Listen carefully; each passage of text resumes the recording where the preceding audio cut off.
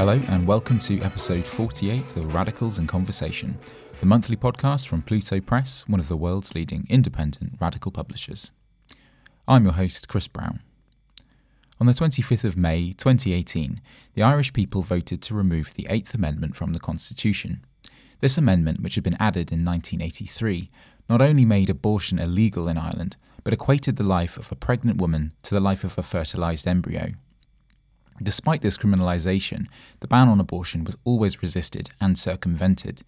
In the years leading up to the 2018 referendum, a grassroots movement pushing for repeal emerged on an unprecedented scale, sending tens of thousands of people out canvassing in villages, towns and cities across the country. This victory for the Irish Repeal movement set the country alight with euphoria, but for some the celebrations were short-lived. The new legislation turned out to be one of the most conservative in Europe. People still travel overseas for abortions, and services are not yet commissioned in the north of Ireland. This month, Pluto published a new book, Repealed, Ireland's Unfinished Fight for Reproductive Rights, by Camilla Fitzsimons, with Sinead Kennedy, and a foreword from Ruth Coppinger. The book is, of course, 50% off for podcast listeners. You just have to use the coupon podcast at the checkout on plutobooks.com. Well, it's a real pleasure to be joined on the show today by Camilla, Sinead and Ruth. We'll be discussing the history of the Catholic Church and women's oppression in Ireland, the introduction of the 8th Amendment in 1983, and the qualitative turning points in the long road to repeal. We'll also be considering the lessons from the campaign and the challenges that still remain more than 3 years later. As advance notice to listeners, our conversation today does touch on some potentially triggering subjects, including suicide and rape. So this is Camilla Fitzsimons, Sinead Kennedy and Ruth Coppinger on Radicals in Conversation. Camilla, Sinead, Ruth, I'd like to thank you all very much for being here today. It's wonderful to have you involved in this discussion. I thought we could start by just doing a quick go around. Could each of you tell us a little bit about yourselves, your involvement in the book and politically and so on? So perhaps we'll start with you, Camilla. Hi, I'm Camilla Fitzsimons. Thanks for having me, Chris. In terms of my involvement with the book, I suppose I'd best describe myself as the principal author, but really in many respects what I am, or what I kind of created, was a receptacle for many voices to be heard. So, this book Repealed, although principally authored by me with significant contribution from Sinead in particular, one of the other guests, it also has, over 400 ordinary activists participating. That's how I think of myself, I guess, as an ordinary activist. Wouldn't have been involved at that sort of coordinating level for a lot of the repeal campaign, much more, grassroots, in and out of the campaign sporadically over a number of years, which I think is the way many people's story is told. Great, thanks Camilla. Okay, Sinead, how about you next?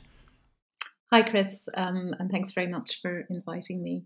I've been an activist for a long time. I got involved, I think, around in the late 1990s when I was a student, and I suppose I continued my involvement in reproductive politics in Ireland. I worked with Alba Smith in 2013 to set up the coalition to repeal the 8th Amendment, and that became one of the three organisations in Together for Yes. And I did some work with Together for Yes during the campaign. I led the research team for Together for Yes. And I suppose I made a small contribution to, it is very much Camilla's book, but I made a small contribution, I suppose, in outlining the kind of historical context and some of the kind of earlier movements to repeal. And I was very honoured for Camilla to ask me to be involved with, which I think is a really important project. Fantastic, thanks Sinead. And Ruth, would you like to introduce yourself? Hi, I'm Ruth Coppinger, and I'm a long-time activist and socialist. I suppose I would now call myself a bit more a socialist feminist because of the particular importance of women's oppression and how important it's become as a political issue. I was a TD, a Member of Parliament, for 6 years from 2014 to 2020, and I was in the Parliament when repeal became such a big issue. I would have proposed repeal bills, to repeal the 8th Amendment from the Constitution. Spoke a lot on it in the Dáil, but also outside the Dáil, I'm involved with Rosa, which is a socialist feminist organisation, which did work on the ground in terms of civil disobedience, particularly with the abortion pills and the attempt being to portray the realities for working class women and ordinary pregnant people. So that's it. Fantastic. Thanks to all of you, as I say, for being here. Long-time listeners of this show may remember we did an episode on Repeal the 8th just before the referendum. So yeah, 3.5 years ago.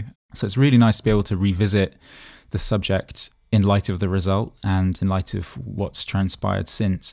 But first, maybe just because I'm aware that most of our listeners are either based in Britain or elsewhere, and therefore might not be that familiar with Irish politics, could someone give us a very short crash course on the Irish political landscape? Who are the major political parties in the country? And what was their position, differing positions perhaps, around the issue of repeal? Well, the political system in Ireland facilitates smaller parties, but throughout the last 100 years there's been two big parties, Fianna Fáil and Fine Gael, and they've generally ruled, maybe with the support of a couple of smaller parties or individuals, and they've been the two parties most associated with church and state being absolutely interconnected throughout our history, which led to particular history in Ireland of misogynistic events like the mother and baby homes and Magdalene laundries, which I'm sure listeners will be familiar with, and which also then led to, in 1983, a ban being placed in the Constitution on abortion, the 8th Amendment. And, you know, Fianna Fáil and Fine Gael have interchanged power between them, and, in my opinion, will be very loath to break the connection that still exists between church and state. And they would generally be considered, you know, economically conservative or right-wing, neoliberal in terms of economics, but they've been extremely backward on social issues as well. Yeah, brilliant. Thanks, Ruth. Well, I mean, having touched on the relationship between church and state then, I would like to maybe start with some of the history, right? Because you mentioned the Magdalene laundries, the mother and baby homes, and I'm not sure if everyone will know a huge amount about those, but perhaps we can come to that in a minute. Could someone say a little bit about the role that the Catholic Church has historically played in Ireland, maybe in the years since independence with the Irish Free State and then later? You know, how did the Catholic Church become so established and its values, you know, conservative patriarchal values, basically synonymous with the national identity that sort of emerged in the Free State period? Because, yeah, the relationship between church and state is much stronger in Ireland than maybe in some other countries. One way that I think it's sometimes put in Ireland is that, you know, when colonisation by the United Kingdom ended in Ireland, it was very quickly replaced with colonisation by the Catholic Church. And really from very early on, a very cosy coalition was established between, as Ruth described it, a kind of a interchanging Fianna Fáil, Fine Gael governments who had such a strong connection with the Catholic Church, both in terms of kind of individual relationships with archbishops and key people, as well as large infrastructural connections in terms of the introduction of legislation, which fundamentally erased women from Irish society. You know, women were sacked from their jobs if they got married. Basically, on the day of their marriage, they weren't allowed to work anymore. There was legislation introduced to stop women from taking up positions on juries. There was, you know, very significant fundamental practices put in place, as I say, to erase women from society. And then also very, very strong cultural church-led messages, which really silenced people and really controlled just about every aspect of people's lives in a way that very clearly defined the role of a woman as somebody who was to stay at home. Her job was to be a mother, to be a wife, and that was it. But I think, you know, an important part of the story that's sometimes missed as well is that that's kind of the experience for middle class women. I mean, there was working class women in Ireland who endured all of those same structural systems, but still had to work. So had to work in agriculture, had to work in factories, had to work in other menial jobs, but at the same time were still principally cast in that role of wife and mother. Yeah. And what were some of the functions, I guess, that the church performed in terms of what we might consider to be state functions for instance, in education or healthcare? Well, I mean, that's not historical. I mean, the Catholic Church in Ireland still controls the education system.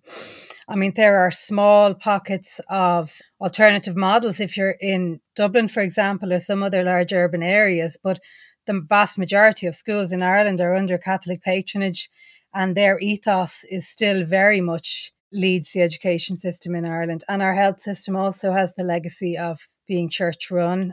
There is a controversy at the moment about the ownership of our new National Maternity Hospital, which has essentially been gifted to the Catholic Church by the current government.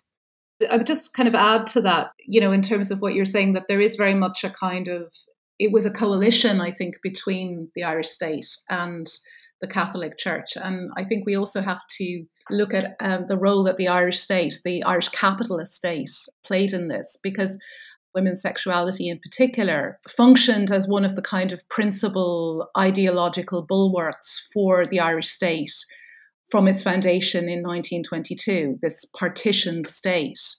And one of the things that it did, I think, is that it allowed this newly formed post-colonial state to disassociate itself from the kind of revolutionary struggles that were very central to its foundation, which included significant socialist and feminist movements. So I think the repression of women, and as Camilla said, the erasure of women from the newly formed Irish state was part of the kind of victory of the kind of counter-revolutionary forces. Because for all the deference that was shown to Catholic teaching, it is important, I think, to also remember that the formal and constitutional structures of this new state were always steadfastly liberal democratic. And there was a post-independent elite that was committed to creating a state that was certainly Catholic, but also capitalist. That kind of regulation and control of sexual behavior, and particularly the erasure of women that Camilla spoke about, I think that allowed this state, this very kind of vulnerable state, to create a sense of social stability. So that the regulation of women's bodies and their sexuality was about more than just marginalizing women, or at least I think how I see it. It was also about creating a kind of hegemony for this newly empowered Catholic middle class, who kind of emerged as the bearers of stability and morality.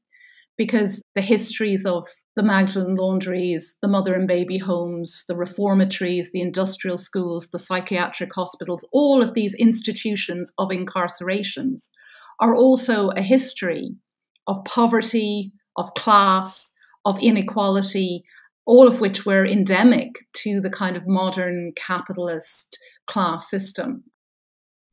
Yeah, thanks, Sinead. Could someone say a little bit more, just briefly, about the mother and baby homes and Magdalen laundries? What were they and how do they fit into this sort of nexus of the incarceration of women at the time?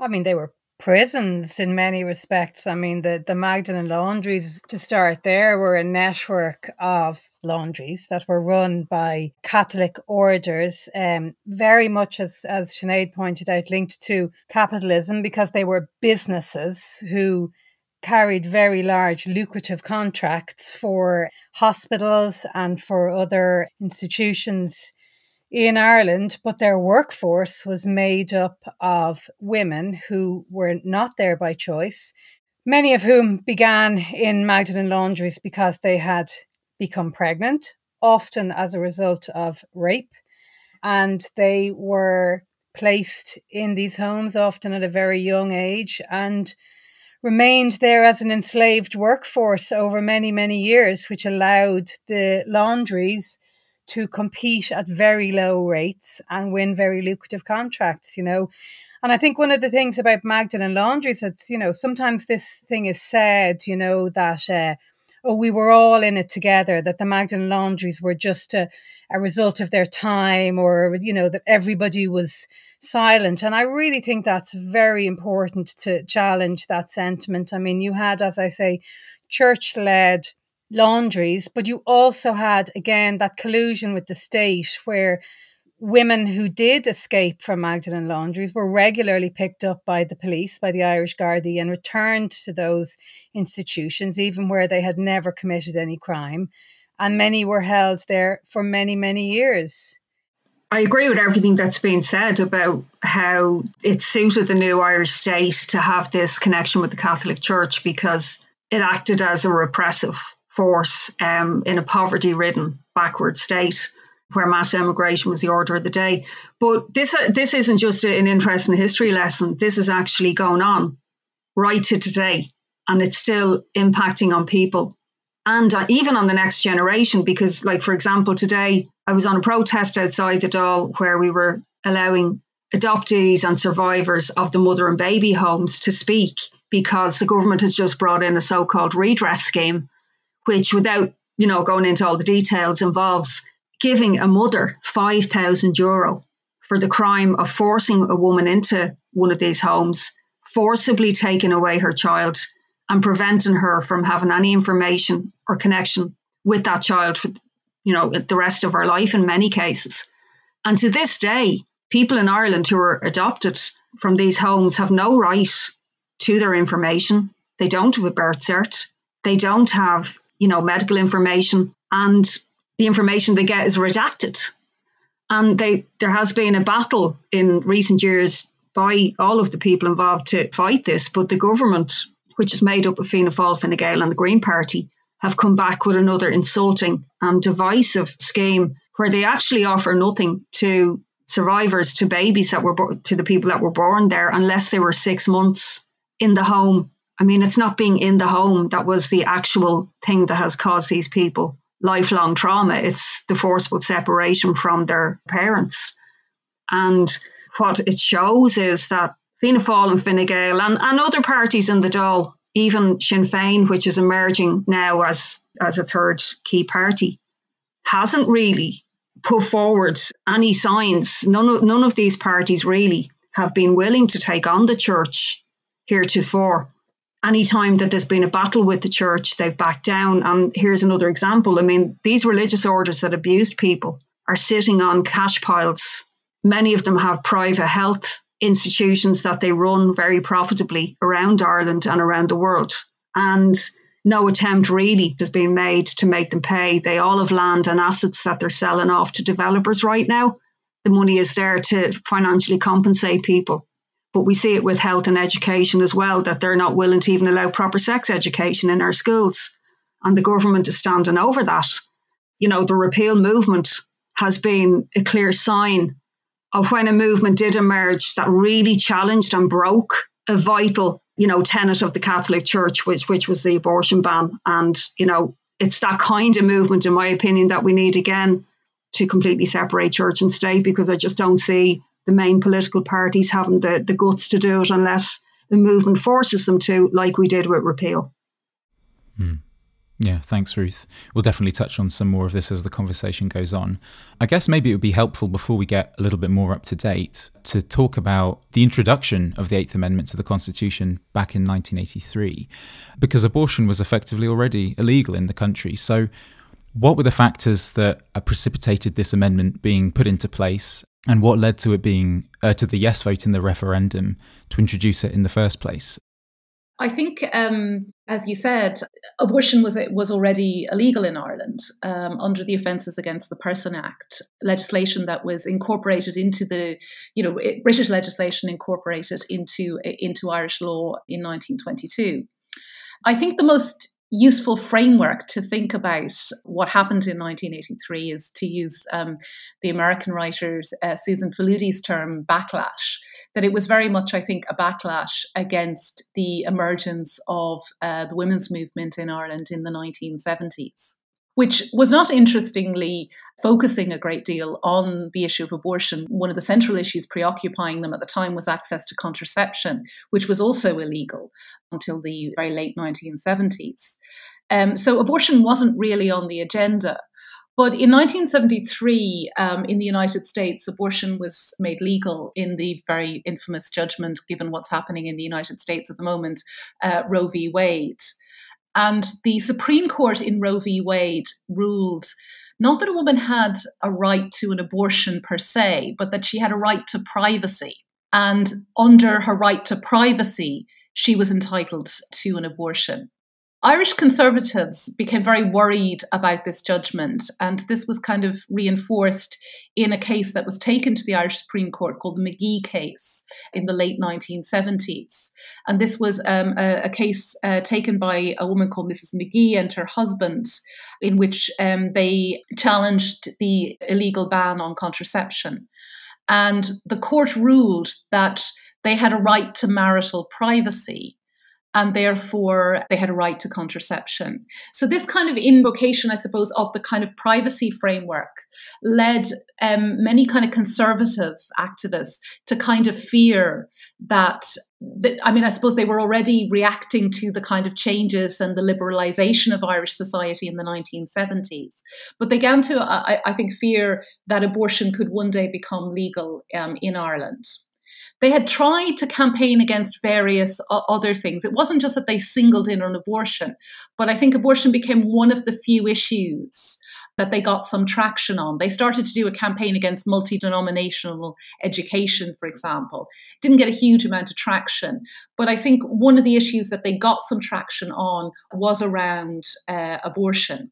So effectively, this group of conservative, a very small kind of, but nevertheless powerful and influential group, managed to convince the two leading political parties that Ruth talked about earlier, Fianna Fáil and Fine Gael, kind of centre-right political parties, that there was a need for a constitutional ban on abortion. And they effectively wrote the Eighth Amendment. And they managed to convince these leading parties to agree to hold a referendum.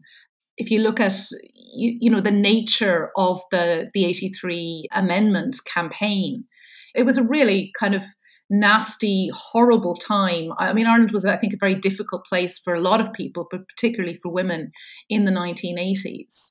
And if you even just kind of glance through any of the kind of newspaper coverage from the period, one of the things that, in stark contrast to what we'll see when we come to talk about repeal, is the experience of women is completely erased. In the late 1970s and early 1980s, nobody is able to really talk about having an abortion. There's one woman, a woman called Mary Holland, who was a journalist with the Irish Times and the Observer in London as well. And she came out and publicly talked about her abortion. She was literally publicly castigated, literally condemned from the pulpit, endured horrific abuse as a result of talking about her experience of abortion.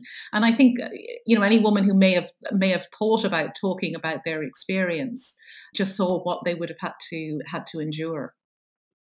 Whenever I think of 83 and the time that the amendment was introduced, I mean, I was 14 at the time. I was, first year of secondary school. But, I think about just how powerful and pervasive the Catholic teaching and Catholic ethos was in Ireland at that time. So the school I went to was completely dominated by a Catholic ethos. The kind of narrative was of killing babies. That was the narrative, and this had to be prevented. Meanwhile, my own mother was at home after having 10 pregnancies, labouring under very difficult conditions at home with a domineering husband and my mother had an absolute fear of the Catholic Church. And literally, as Sinead said, women were castigated from the pulpit.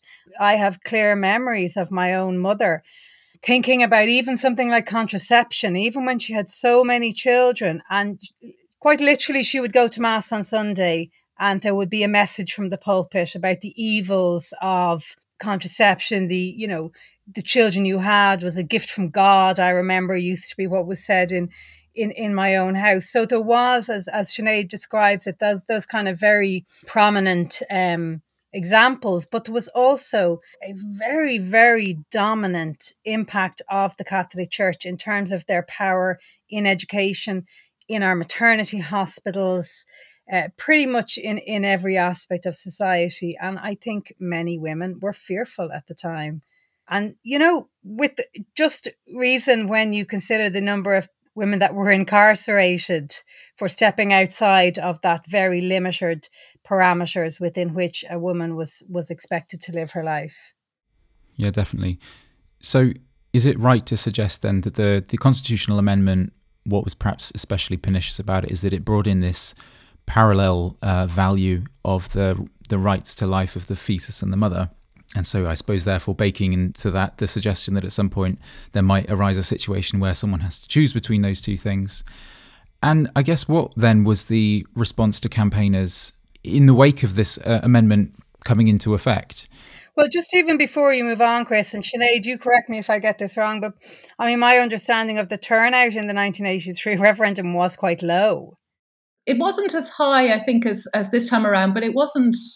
Turnout then was slightly higher than referendums would be now. I mean, I think you can look at kind of interesting things about where turnout was high. Turnout was higher in middle class areas than it was maybe in working class areas, where I think the reverse is what happens actually during repeal. And it's funny as well, because I remember I was a teenager at the time and my parents would have been very Catholic and very much would have voted for the amendment. But I do remember like one of my older brothers saying, hang on, women could actually die from this. So it isn't like that point of view didn't get any airing, it did. And actually, probably looking back, it's amazing that a third of people did vote against the amendment, given the power of the church at that time. And it should be said as well that shortly after it, you know, a young girl died giving birth alone. And there were many examples of what a hypocrisy the amendment was, given the shame and stigma that persisted if you became pregnant and you weren't married. It would be interesting to talk a little bit about some of the activism that did take place then in the wake of this. I think, Sinead, in one of the chapters, you talk about efforts shifting towards ensuring that women had information about how they could travel to Britain, I suppose mainly to access abortions, and how these efforts were blocked by anti-abortion campaigners and the courts. And of course, this work was all being done in a time before the internet, so there were many challenges, I guess. Could you speak a little bit about some of the work that was done in these years following 83, some of the strategies used by campaigners and the challenges faced? The important point to remember in all of this is that despite the fact that abortion was illegal in Ireland, Irish women always accessed abortion. They continued to have abortions in numbers that were probably comparable to Britain and other European countries. There were huge obstacles in accessing abortion, but from the time abortion was legal in Britain in 1967, Irish women travelled to access abortion. And as you said there, Chris, 83 was an enormous blow, I think, to the feminist movement in Ireland. And then following on from that, again, there was an attempt to legalise divorce in Ireland, and that failed. So the 1980s was a really difficult time to be in Ireland. And yet, despite all of these difficulties and the open hostility, I think, in which feminists and socialists and other activists operated in, they did continue to support and ensure that women had access to information about abortion. Because after 83, the ban on abortion was copper fastened. The kind of Catholic right wing went after kind of things like information. So student unions in Trinity, UCD, DCU, others were in their kind of student handbooks gave numbers of clinics in Britain because, as you pointed out, I mean, we have to remember, and sometimes when we think about just how easy it is to access information, whatever information we need on our phones these days, it was really difficult to access information. So activists had operated a phone line. But even things like making a phone call, again, I think we forget about that because we all have mobile phones. But I remember talking to activists who talked about, there might only be one phone box in a village and queuing down, and then you had to phone and hope that somebody would answer this phone line to get the information that you needed. Making phone calls was, especially phone calls to Britain, it was all extremely expensive. Travel was very difficult. There were no kind of cheap airfares or that. So all of these things made accessing abortion in Ireland really, really difficult. And still, women went through all sorts of obstacles in order to get that access. And one of the things that activists did was they did fundraising, they operated phone lines, they made connections. And I think, given that what you were saying earlier, Chris, about how many of your listeners are going to be from Britain, I mean, I do think it is important to remember and acknowledge the solidarity that Irish women experienced from their sisters in Britain. Organisations were set up in Britain specifically to support Irish women, to give them accommodation, to help them get to clinics, to ease the burden of travel and the financial obstacles. And there was huge solidarity, I think, between women's groups and organisations that, again, is often kind of written out of a lot of kind of mainstream historical accounts. Thanks, Sinead. I guess there are maybe two things that would be interesting to touch on as we come up a little bit more towards the campaign to repeal. One is the X case in 1992, and then I suppose the death of Savita Halappanavar 20 years later. Are these kind of qualitative turning points in the struggle for repeal that I guess emerged in the years afterwards? And if so, could anyone just say a little bit about why they were significant?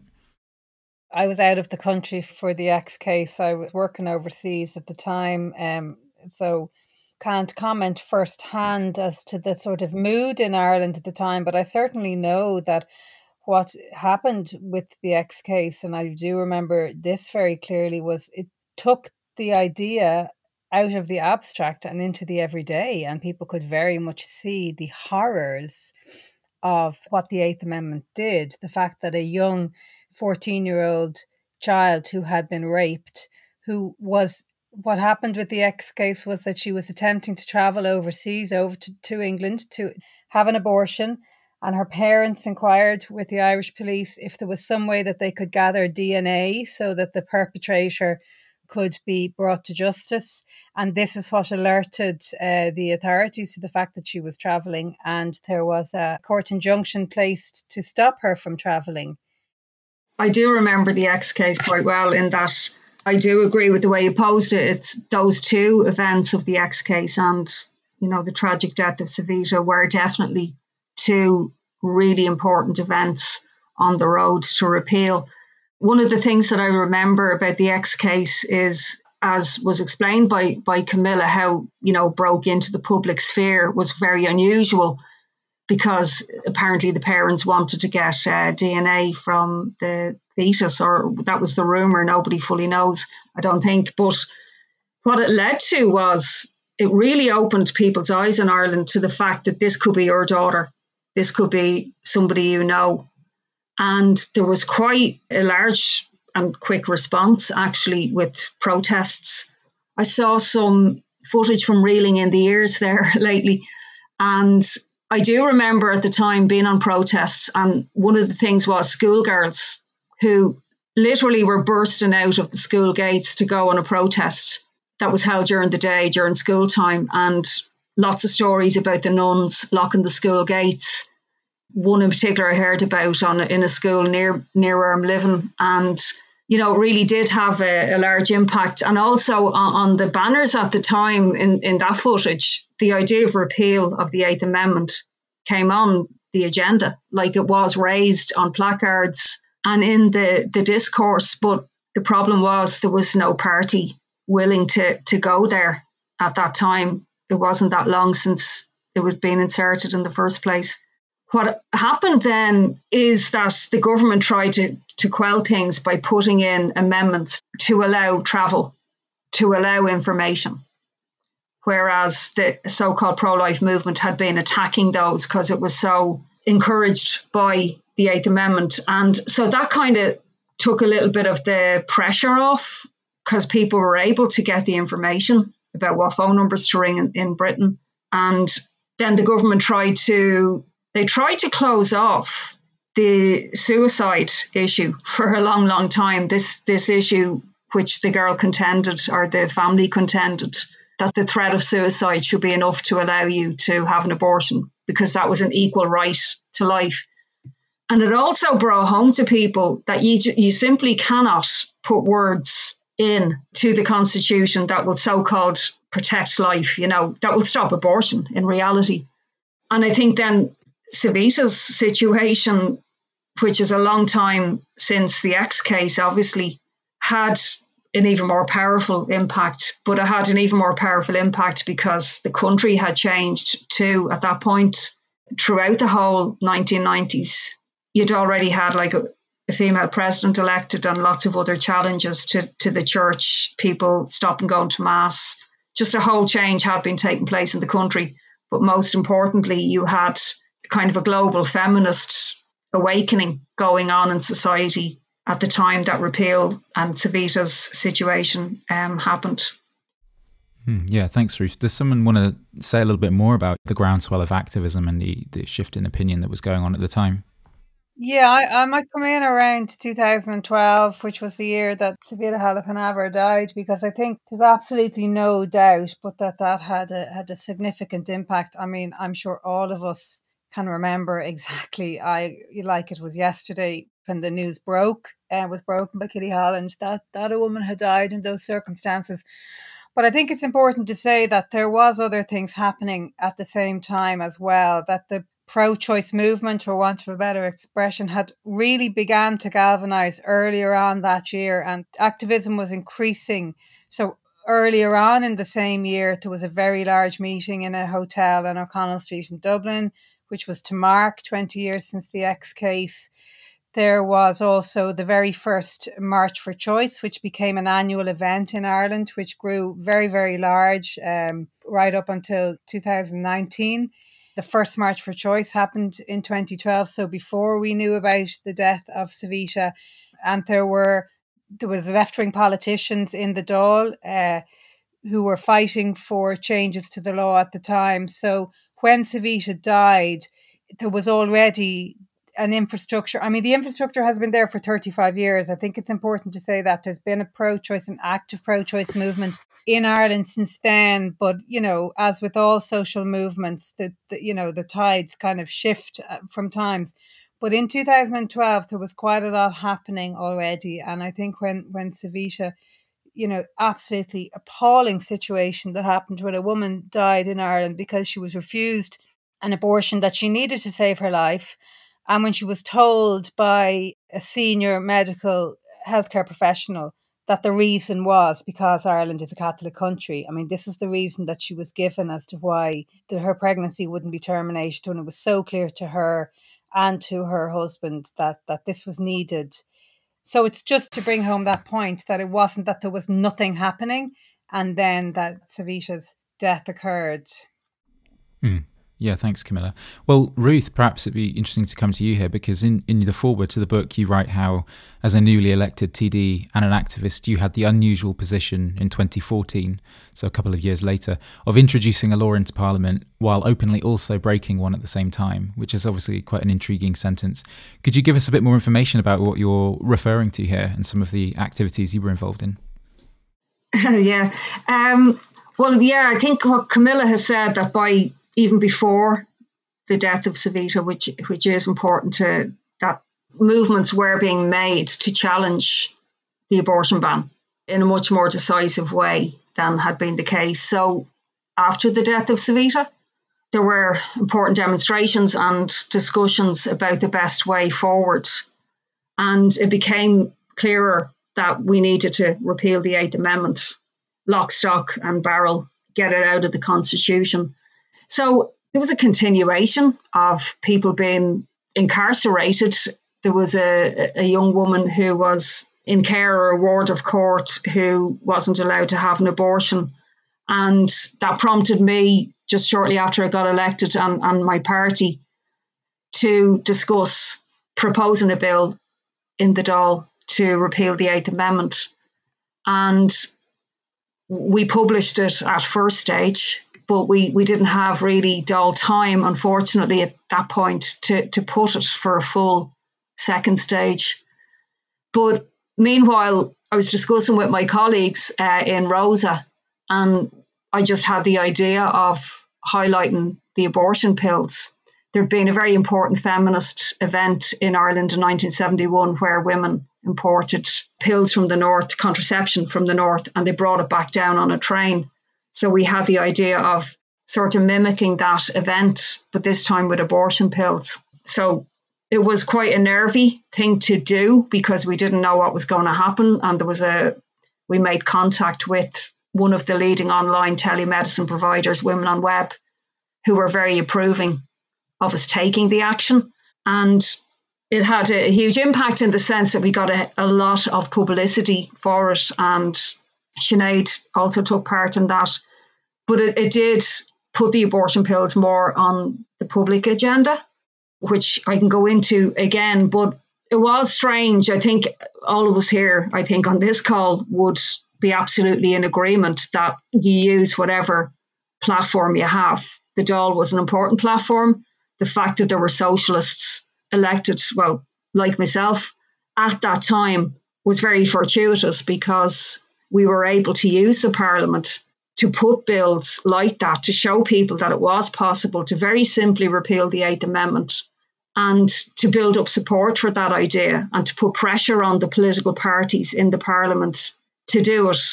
Unfortunately, they weren't willing to do it at that time, but that didn't prevent us then from looking outside the Parliament and trying to, make it much more of an issue, the idea of we have to repeal the amendment and we have to fully repeal it, not put something else in its place, which was what was being sort of spoken about potentially at the time, or what was being spoken of was very limited abortion for fatal fetal abnormality, for rape, which is very few people. You'd still continue on with the hypocrisy, the travel, etc. And so what we were trying to do with the civil disobedience, with the abortion pills and Rosa, was to actually make it impossible, if you like, for the government to just bring in a very limited law that would leave out the vast majority by sending the message to them, well, there's going to be a repeal referendum. And if you don't fully allow people have the right to choose, they'll continue to take abortion pills. That it will continue regardless. And obviously with the availability of the internet and the abortion pills, it is a game changer in terms of trying to ban abortion. It's very difficult to ban abortion when somebody can get a pill in the post.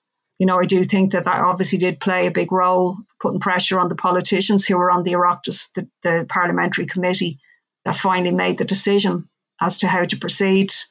And in some ways it allowed them to use as an excuse to their own supporters, oh, we have to legislate, women are using these pills in their bedrooms.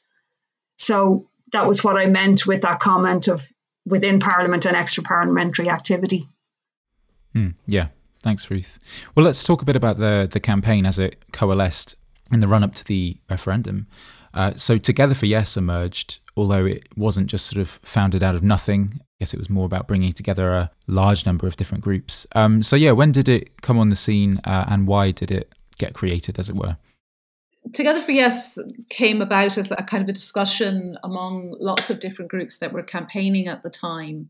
And I suppose one of the lessons that was learned from the 1983 amendment was that there was the need for a coordinated campaign because there had been, I suppose, lots of different emphasis and some kind of conflict between different groups that were emerging that allowed, I think, feminist side to appear kind of split and uncoordinated.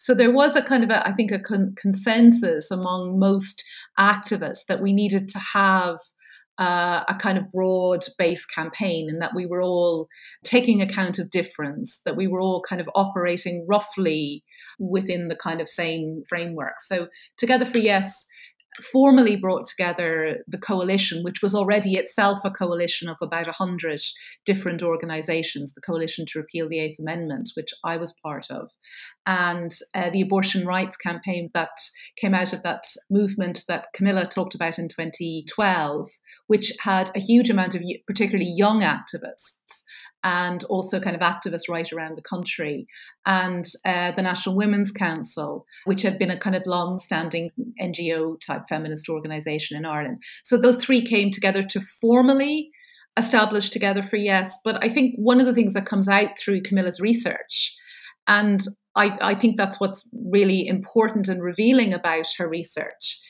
is where all of the kind of energy for repeal and all of the kind of activism and enthusiasm, it really came from the grassroots campaign. Sometimes people who'd never been involved in politics before. I mean, I'll let Camilla speak to this better. But I just want to kind of say is that because sometimes the way that the repeal campaign is kind of presented in the mainstream media is that it was a campaign of politicians. So after, the victory in 2018, various political commentators in the paper of record, the Irish Times, were saying it was Leo Varadkar, who was then the Taoiseach or the Prime Minister. He really won this campaign. He got it on board. And it was seen as a kind of mainstream political campaign. One of my memories of the campaign during those kind of the months leading up to the referendum in May 2018 was journalists and politicians and kind of professional type activists were always saying the campaign was too sloppy, it didn't have proper leadership, it wasn't professional, it was too amateur. We were always being told, every week we were being told we were going to lose this because we weren't professional.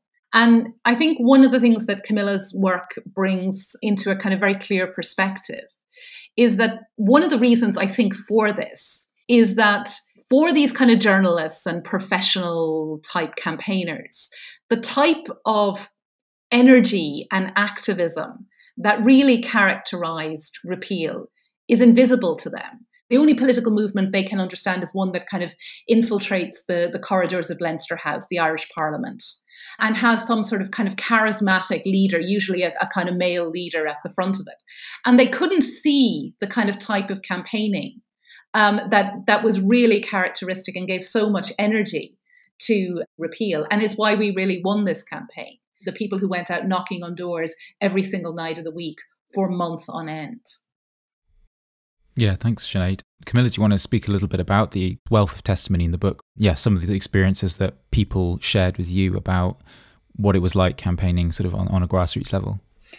I described somewhere else about, the origins of the idea was to do some research on what was going on. It was really just my own busyness at the time of rushing from work to home to get out to the canvas to, and every night there was bigger and bigger numbers on the canvas of people who lived beside me who I'd never met before, tens of thousands of people all over Ireland, as Sinead says, just knocking on doors. And, it really just struck me that the only time I think in my lifetime I had ever felt any sort of a groundswell like that before was when Ireland had a campaign against privatisation of water. The introduction of water charges was probably the only other time that came for me, in my experience, as close to that really strong groundswell of activism.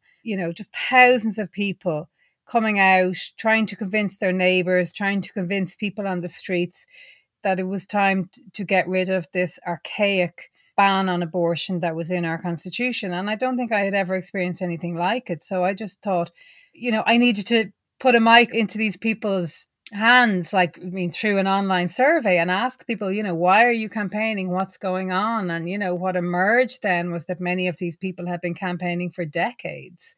A third of the people that I spoke to, and I mentioned over 400 canvases, had been involved for many, many years. And as Sinead said, then there was another third of people who just got involved in 2018, who felt so strongly about this that they got up off their couch. They didn't see that the route to change was simply to go and vote on the 25th of May. They saw their role of being activists on the ground, having conversations with people, which was often much broader than simply repealing the eighth. It was a real time of politicisation, of consciousness raising. I thought it was a really, high point in sort of grassroots feminism in Ireland, and many of those people are still active today. And there are, people have got involved in political parties, people have got involved in anti-racism community movements, people have got involved in housing action campaigns.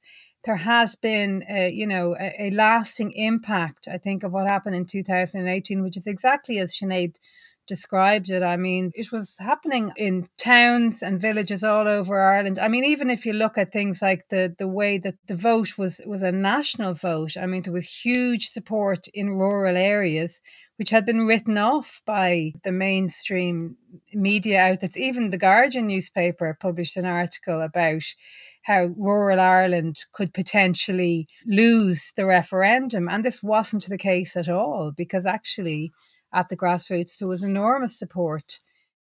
I mean, it was very much that notion, as Sinead described it, of that kind of old style of leadership, and where campaigns, germinated in the Houses of Parliament. But also, I think, RTE, the Irish national broadcaster, very much supported that narrative as well. I mean, I don't know, thinking of yourself even, Ruth, as somebody who, from me looking on, was probably never less on the television in terms of talking about something you'd been active on for so long, because suddenly it was new faces, and those faces were people who had actively opposed, who'd voted against bills that were brought into the Dáil, who had, even their introduction of the Citizens' Assembly was seen by many people as a delay tactic.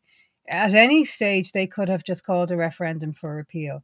And then suddenly they were presenting themselves and being pushed forward in the mainstream media as the architects of change. I really do hope that this book does, as Sinead says, set the record straight on that. But the fight is not over, and I think that's something that we need to talk about as well. Yeah, absolutely. Just before we go on to talk about the kind of post-referendum reality, one group that comes up in the book quite a lot that was part of the coalition to repeal the Eighth was migrants and ethnic minorities for reproductive justice. And some of the testimony in the book from members of that campaign is very interesting in highlighting, I guess, some of the problematic parts of the repeal movement, and with Together for Yes maybe specifically. What were some of these criticisms, and why are they important to sort of take note of and acknowledge, whilst we're also sort of celebrating the success ultimately of the repeal campaign? Well, I mean, I think what people that I spoke to from Merge were critical of was a sense, and not just people from Merge, there was other people, other ordinary activists as well, that the message of the campaign was very much a individualist, middle class story of tragedy almost, which shifted somewhat from where the reproductive rights movement had been before that. So there were criticisms, it's absolutely fair to say, there were criticisms of the message of Together for Yes, how it didn't talk about, working class women, women of colour, people who were most impacted by the Eighth Amendment and who are most impacted by the restrictions of our laws today. And I think, the importance of gathering criticisms like that is to engage with them. Perhaps not make that same mistake in the future if we do accept that was a mistake. I mean, my own sense is that we will never know if the result would have been different if the message had been more reproductive rights, more focused on inequality, on social justice agenda. But I suspect that it would still have carried, and it would still have carried with the majority. That certainly was my sense from that kind of grassroots activism that I talked about a few minutes ago. I mean, I think Sinead is right that there was an awful lot of sort of middle class, middle-aged male, in particular, journalists who were quite dismissive of the campaign in general. I do think the campaign, in terms of criticisms, was very close to Fine Gael and to the presiding government and to the Minister for Health in particular. And the danger of that is just that these are very establishment figures who didn't have a good record on women's rights at all. They didn't have any record on women's rights, obviously. And were actively involved in, for example, in the cervical check scandal that was going on at the time, that had outsourced the screening and, in my view, led to the misdiagnosis and death of a number of women. It was very noticeable that people who had socialist voices and pro-choice voices were limited. And I think that would have happened in the marriage equality campaign. It would have been seen, you present a certain type of image. But in actual fact, I think that there was a bit of fear of straying from the message about health. So people were told language that they shouldn't use on the doorstep. And I think it's worth making those points purely because it's important to correct the record, but also to be clear on how the campaign was won. And I mean, in my view, the campaign was won because it was a movement that was led by young people and women. in particular, and a lot of LGBT plus people played a huge role in the campaign, but also working class communities were very responsive to the message of voting yes. It was just a pity there wasn't more working class voices, I thought, in the campaign. But that's not the fault of Together for Yes fully. I think the media in particular wanted a certain type of campaign where the establishment wanted to claim the credit. And once they saw the bandwagon moving towards a progressive yes vote, they quickly jumped on. And in Dublin Castle then, as would be well known, Leo Varadkar talking about a quiet revolution when it was anything but a quiet revolution. It was a boisterous, persistent, loud movement that won repeal, not this idea of the establishment suddenly seeing the error of their ways. They had to be forced in that direction. It's just important to register that, and the fact that all around the country actually change had taken place hugely. The fact that rural and urban, there wasn't such a huge difference is extremely important, because most people now, they're part of the working class as well, So I think lessons should be just learned there, I think. Yeah, I agree with both Camilla and Ruth. I mean, one of the things that I think happens certainly towards the end of the campaign, and you kind of become a victim of your own success in some ways, is that mainstream politicians, they love to kind of attach themselves to a successful campaign. And in those kind of final weeks, if you were anywhere around kind of Together for Yes, particularly in the last kind of week, 10 days, in the headquarters, you were tripping over politicians. The ones that 6 months beforehand, were, if they saw you were kind of running out of the way, lest you'd kind of try to corner them about their support. The people who won repeal were not politicians. They were the people who were out canvassing, campaigning on the streets, and who had literally never stopped campaigning since 1983. They were the people, they were the unsung heroes of the repeal movement. Repeal was won not because of politicians, but in spite of politicians. And particularly, I think one of the most egregious things about the aftermath of the campaign is, like as people have said about Leo Varadkar, trying to bask in the glory of repeal. And particularly Leo Varadkar, because Fine Gael was the last political party to come on board. Even Fianna Fáil, which is often perceived of as more conservative on kind of social issues, they even came on in support before Fine Gael. And the only reason that Leo Varadkar and Fine Gael came on board was that repeal had reached such a momentum that not to be on board would have damaged them politically. In these kind of mainstream campaigns, in these kind of campaigns that involve all different political forces, there is a kind of tendency to go to the centre and to create this kind of very liberal picture that is not too kind of critical, not too radical. And there is a cost to that. And lots of groups, quite rightly, I think, felt marginalised. Groups like Merge and other kind of working class communities, in how that kind of certain version of the campaign was kind of presented. But for me, the repeal campaign is what Camilla describes in her book. It is the women, working class communities, rural communities, tens of thousands of people putting in the hard work and the graft to get repeal across the lines. And that, for me, is what won repeal. It was nothing else. Yeah, thanks, Sinead. Camilla? Yeah, well, I mean, just to move it on even from after the referendum, because I think if we at all needed confirmation as to where the mainstream parties lie, it has been their behaviour since the referendum and how they introduced legislation which has many, many restrictions, which impact the same people who were most impacted by the Eighth Amendment. I mean, the Irish law as it stands has significant barriers. It wasn't out of naivety, it wasn't out of not understanding. They introduced the law that was introduced despite Ruth and other people in the Dáil, expert groups coming in and speaking to them about all of the reasons why we shouldn't have the tight gestational limit that's in our laws, why we shouldn't have a 3-day wait, which is something that the World Health Organization argues against. So, whatever you can say about the message of the Together for Yes campaign and how it could have or should have been more inclusive, you certainly cannot locate any responsibility on the quality of the laws that we have with the campaign message. I mean, Sinead, you may know more about this from being on the inside, but there was my understanding from talking to people is that certainly the impression was given by senior politicians that there would be scope to shape the legislation after the referendum. And there was such a clear mandate. There was nothing to stop the government of the day saying, oh, wow, there's huge support for this.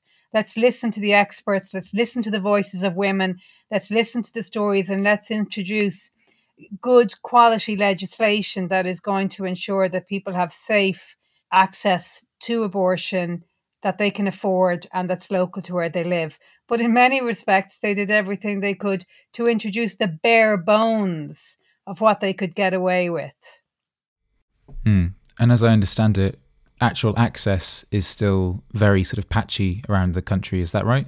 Well, I mean, the official figure that I use in the book, I know Sinead, you also used it in work that you've done with the research by the National Women's Council, but the official figure is around 10%. Now, from speaking to people within START, which is an organisation of GPs and obstetricians who are pro-choice, my understanding is that the figure is around 15 to 20% of GPs around the country are currently openly prescribing abortion pills. But we have a situation where there's 19 maternity hospitals in Ireland and only 10 of them are delivering full abortion services. Now, I have to say that completely blows my mind. These are publicly funded hospitals where people have the right to access all treatments that are available to them under law. And you have this situation where almost half of maternity hospitals in Ireland are not providing the service and are not being sanctioned in any way. So I think there's the quality of the legislation, which is really poor, which needs to be brought in line with World Health Organization recommendations at a minimum. And then we also have a situation where we have this real issue with access, where we had a promise to introduce safe access zones, which goes back to 2018. Simon Harris committed on a number of occasions to the introduction of these laws. We're still waiting for this to happen. And actually, they may happen quite soon. But if that does happen, it has been again because of bottom-up grassroots campaigning. It has been because of pressure that has been put from organisations like Together for Safety based in Limerick, but also ARC, Rosa, other organisations pushing from below for this legislation, which is the exact same thing that happened in the UK in terms of safe access zones, which happened in Australia in terms of safe access zones, where the change didn't come from politicians, where the change came from, as Ruth says in the foreword to the book, change comes from struggle. I was on the committee when there was a discussion and a debate around what we would recommend. And, for example, the 3-day waiting period wasn't something that was voted on at that committee. One of the other problems that's emerged since is that people are still continuing to have to travel who have very tragic medical diagnosis for severe fetal abnormality. Now, again, in other countries, a distinction isn't even made between severe and fatal fetal abnormality. That is something that's particularly been emphasised in Ireland rather than elsewhere, because we all know that it's very difficult to even tell the difference between those by medics. But that means that, and because you have a very heavy criminal sanction for a doctor that strays from the law, that was put in there as well, which we argued against, it acts as a chilling effect, and it means that doctors are slow to say something's a fetal abnormality. So we're still finding that, I would have been contacted by women who were in this position, that they still have to travel despite having a very difficult diagnosis. And I think that we all agree that was never the intention of people in Ireland who voted yes, because one of the very emotive and moving things had been that whole situation.